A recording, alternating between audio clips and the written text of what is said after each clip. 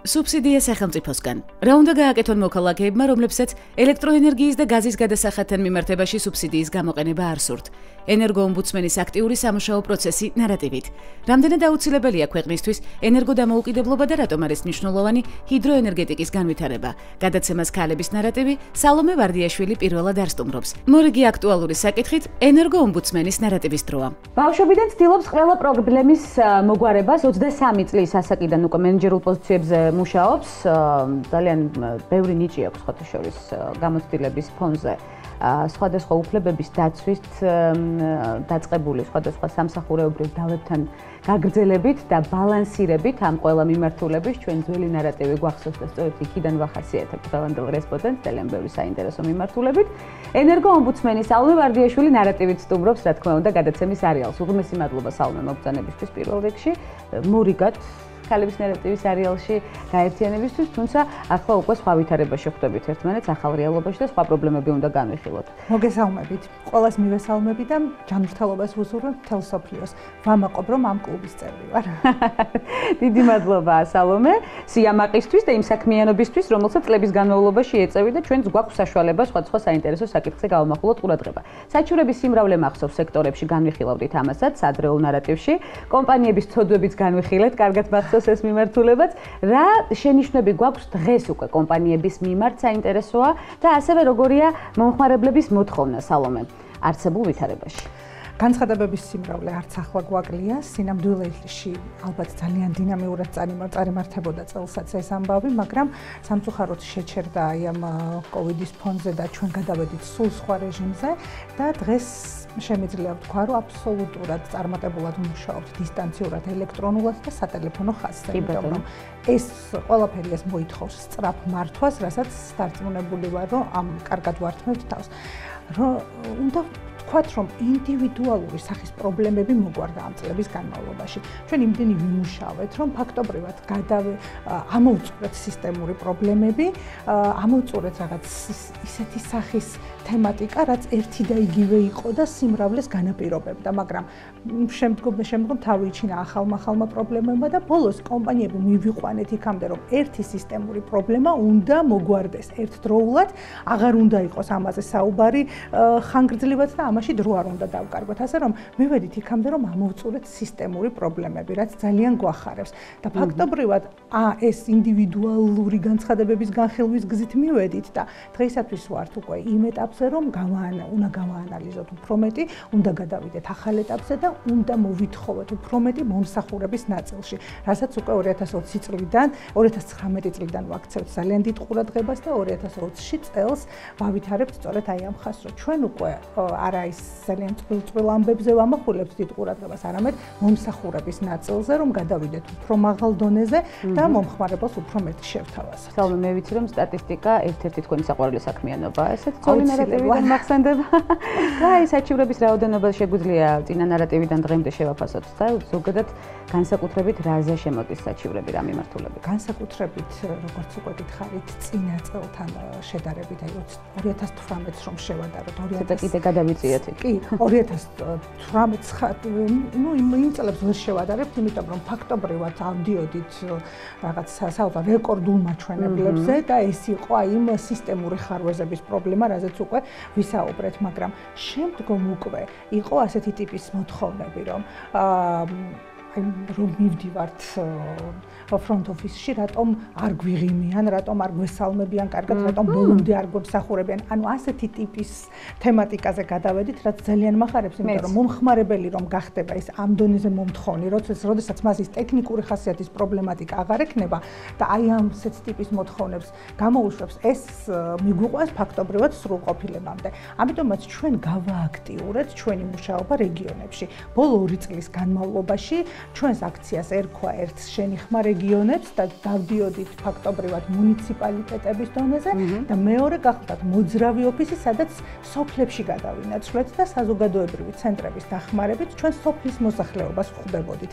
ეს აქცია 2020-ში გაგრძელდა მარტამდე ჩვეულებრივად ვახორციელებდით წარმატებულად, უბრალოდ ეხლა ცოტა გავჩერდით და ყველაზე მეტად რაც მინდა და რისი სურვილიც მაქვს ფაქტობრივად სიზმარში ვნახულობ ხოლმე ამ აქციებს, რომ ხალხმა უმრავლობაა, მომხმარებლებს ვხვდები, რეგიონში ვარ, სოფელში ვარ, სადღაც და ვაგრძელებთ აი ამ საქმიანობას და ამიტომაც ჩვენ უკვე ანალიზი გავუკეთეთ, რა გვინდა, როგორც რეგიონებში, სოფლად, ასევე ქალაქში რა სახის მოთხოვნები გვაქვს და გადავედით ანალიტიკურ საქმიანობაზე. ერთ-ერთ თქვენ საყვარელ საქმიანობაზე, რა თქმა უნდა, რომელიც ადრე თავრესია ნებისმიერი წარმატების მისაღწევად. ეამაყება თბილისის სახელმწიფო უნივერსიტეტში იურიდიულ ფაკულტეტზე სწავლის პერიოდი. სწავლას ვიადრინას ევროპულ უნივერსიტეტში გერმანიაში აგრძელებს. გაიარა ადამიანის უფლებათა ევროპული სამართლის კურსი. ადამიანის უფლებების დაცვას ბავშვობიდან ცდილობს და უკვე მე-16 წელია მოქალაქეებს უფლებადაცვითი საქმიანობით უკვე პროფესიულად ემსახურება. მუშაობდა სახალხო დამცველის აპარატში და თვლის, რომ ადამიანების დაცვა მისი ხასიათის მნიშვნელოვანი ნაწილია. აქტიური მონაწილეობა აქვს მიღებული იურიდიული დახმარების სამსახურის რეფორმაში, რა დროსაც იმავე სამსახურში საზოგადოებრივი საბჭოს თავმჯდომარის მოადგილის პოზიციას იკავებდა.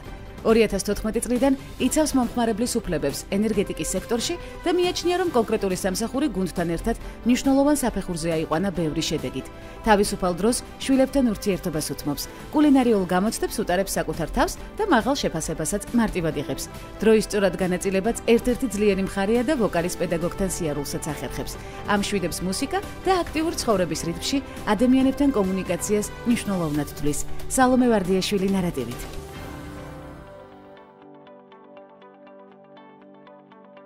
სახელმწიფო სუბსიდირების პროგრამა მინდა შევაფასოთ სალომე თქვენთან ერთად ელექტროენერგიისა და გაზის გადასახადთან მიმართებაში. რამდენად ბევრმა ადამიანმა თქვა უარი სუბსიდიაზე, აქაც სტატისტიკა გექნებათ უკვე და ზოგადად რამდენად მართებული პროგრამაა თქვენი გადმოსახედიდან. გუშინდელი მონაცემებით 4000-მდე განაცხადი გახლდათ სუბსიდიაზე უარის თქმის და მე დარწმუნებული ვიყავ, რომ ამ საკითხშიც ვიქნებოდით სოლიდარულები. ჩვენ იმ ხელა სოლიდარობა გამოვამშრომლეთ ერთმანეთის მიმართ, რომ ნამდვილად დარწმუნებული ვიყავი, რომ ესეც წარმატებული იქნებოდა. ფაქტია, მომხმარებლებს გვერდში დგომა დასჭირდა, აუცილებლად განსახორციელებელი პროგრამა გახლდათ. ამაზე ძალიან ბევრს ვფიქრობდით. უამრავი რეკომენდაცია მივაწოდეთ და ინფორმაცია თვითონ სამთავრობო გუნდს და ბოლოს გამოვიდა აი ასეთი ტიპის პაკეტი 200 კილოვატამდე და 200 კუბომეტრამდე განახარჯი დასუბსიდირდა მთლიანად. რა თქმა უნდა, ეს იყო ძალიან დიდი შეღავათი. აქ მარტო მოწყვლადი და საშუალო რგოლის მომხმარებელი კი არ მოხვდა. აქ მოხდა ჩვეულებრივი მომხმარებელიც, რომელსაც დღეისათვის შეიძლება დახმარება არ სჭირდება და ამაზე მეტი ხარჯებას არ ჰქონდა უბრალოდ მთელი წლის განმავლობაშიც კი. ასე რომ ადამიანიც ჩვენი საზოგადოება აღმოჩნდა მზად იმისთვის, რომ ის რაც არ სჭირდება უარი ეთქვა ამაზე. დადებითი იყო თავისთავად ეს სუბსიდირების თემატიკაც და დადებითი იყო აი ამ სუბსიდიაზე უარის თქმის თემატიკაც. ამაზე ძალიან ბევრი ვიმუშავეთ მარეგულირებელ კომისიასთან ერთად. ეს პლატფორმა მთლიანად შექმნა მარეგულირებელმა კომისიამ და უკვე 4000-მდე მოქალაქემ შეძლო, რომ ის თანხა, რომელიც მას რეალურად არ სჭირდებოდა, გადაეცა უკან სახელმწიფოსთვის და სახელმწიფოს მიემართა ეს სხვა პროექტებისთვის. ასე რომ მე მინდა რომ კიდევ ერთხელ გავაჟღერო ეს, რომ ამ სუბსიდიაზე უარის თქმა დღესაც შესაძლებელი არის, ის აი ამ პროგრამის ამოწურვამდე შესაძლებელი იქნება და მოქალაქეებს, რომლებსაც დახმარება არ სჭირდება, სხვისთვის იაქტიურონ. ძალიან სასიამოვნო იქნება ეს ყველაფერი. და როგორ უნდა მოიქცენ ამისთვის ეს? მარეგულირებელი კომისიის ვებგვერდზე პირველივე წითელ ზოლად გამოტანილი გახლავთ ეს უადვილესი შესავსები არის, მხოლოდ შეგვყავს კომპანია, რომელიც გვემსახურება, აბონენტის ნომერი, საკუთარი ტელეფონის ნომერი და უმარტივესი ხუთნიშნა კოდი, რომელიც იქვე არის მოცემული. ერთი ხელის დაწყაბებით ვაგზავნით უარს და ეს თანხები მთლიანად შემდგომში უკვე აკუმულირდება იმ მიზნებისთვის, რომელიც დღეისათვის უფრო საჭიროა. იმიტომ დაგაკონკრეტებინეთ, რომ შეიძლება ბევრმა არ იცოდეს ეს ინფორმაცია, რომელიც სიამოვნებით გავიმეორებ ძალიან ბევრჯერ ამ ყველაფერს. სალომე, პოსტპანდემიის პერიოდისთვის ინვესტიციების შენარჩუნება გააქტიურებაზე არაერთხელ ვსაუბრობთ ქალების ნარატივის სერიალში. ეს ძალიან მნიშვნელოვანი თემაა, რომელიც შემდგომ ძალიან ხშირად იქნება განსახილველი თუნდაც თქვენთან ერთად. მინდა ენერგოდამოუკიდებლობაზე გავამახვილოთ თქვენი ყურადღება, ეფექტურობაზე ვისაუბროთ, იმაზე თუ რატომ არის სახელმწიფოსთვის მნიშვნელოვანი სწორედ ეს მიმართულება ჰიდროენერგეტიკის განვითარება, ხო? საკმაოდ დიდი წინააღმდეგობა ხდება ვიცით სხვა რეგიონში. შევაფასოთ.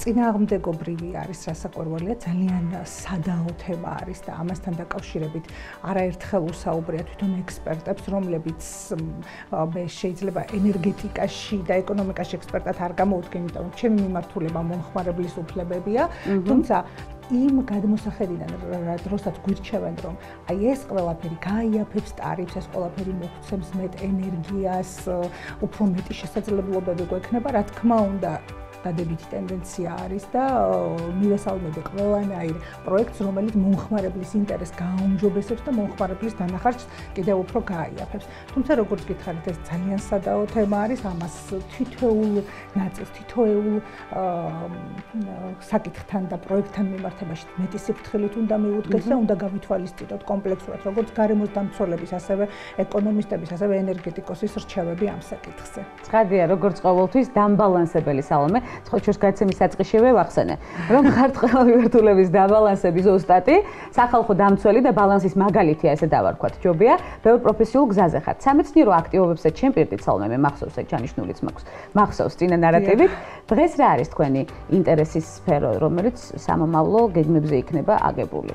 დღეისათვის აქტიურად ვფიქრობ და ვმუშაობ უკვე, რომ ენერგეტიკული მართლმსაჯულების მოდული ავამუშაოთ და დავნერგო.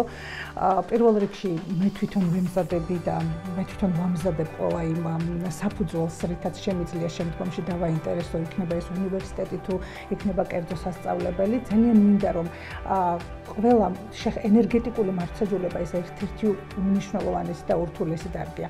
მე წარმოდგენაც არ მქონდა, სანამ არ შევეხე ამ ყველაფერს და დღეს შემიძლია თამამად ვთქვა, რომ ენერგეტიკული მართლმსაჯულება, ენერგეტიკული სამართალწარმოება იციან მხოლოდ ჩემმა კოლეგებმა, ჩემმა რამდენიმე იურისტმა, რომელთაც ბადალი და არ ყავთ ამ ქვეყანაში ბადალი. რეალურად სხვა მათ ვერავინ ვერ შეეჯიბრება ამაში, გვერდით ვერ დაუდგება. ამიტომაც ეს უნდა იყოს აუცილებლად შესწავლადი დარგი, სტუდენტები ამით სერიოზულად უნდა დაინტერესდნენ, უნდა მოემზადონ ამ დარგში მუშაობისთვის. ამიტომ ამ მოდულის დანერგვას მე ძალიან ბევრს ვფიქრობ და უკვე ვმუშაობ. გარდა ამისა, ჩვენ ვავითარებთ მედიატორულ საქმიანობას, ამიტომ მედიატორული საქმიანობის თემატიკით ვარ დაკავებული ჩემს უცხოელ კოლეგებთან ერთად. მე მაშინ შეგპირდით, რომ ჩვენ გავხდებოდით აუცილებლად იმ უცხოური საერთაშორისო ორგანიზაციის წევრი და სხვათა შორის ჩვენ აეროპორტში შევხვდით ერთმანეთს, რა დროსაც მე პარიზიდან ვბრუნდებოდი და ჩვენ მაშინ გავხდით წევრი.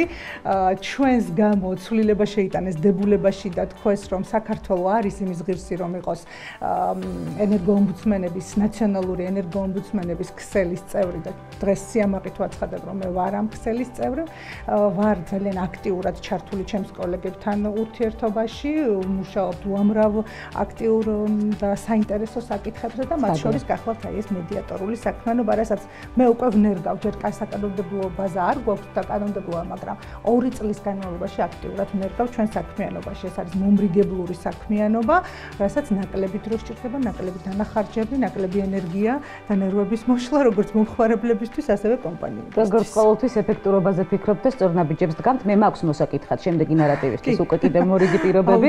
სამეცნიერო საქმიანობას სხვა შორის შუა ასაკიდან დამპირდით. კი, მე მუშაობდი როგორც ლექტორად, მასწავლებლად სხვადასხვა კერძო უმაღლეს სასწავლებლებში და ამას აუცილებლად გავაგრძელებ რაღაც ეტაპზე. ყველაფერს ვიმახსოვრებ სალომე, უღრმესი მადლობა მობრძანებისთვის, მორიგად ქალების ნარატივში. გაწევრიანებისთვის ცხადია, ენერგოომბუდსმენი სალომე ვარდიაშვილი სტუმრობდა გადაცემას ქალების ნარატივი. კიდევ ერთხელ უღრმესი მადლობა მას მობრძანებისთვის და მნიშვნელოვან აქცენტებზე ყურადღების გამახვილებისთვის, რომელსაც გავაგრძელებთ უკვე მორიგად მასთან ერთად. მე ხვალამდე გემშვიდობებით მორიგი აქტუალური საკითხებით ბედნიერად. ჯანმრთელობას გისურვებთ.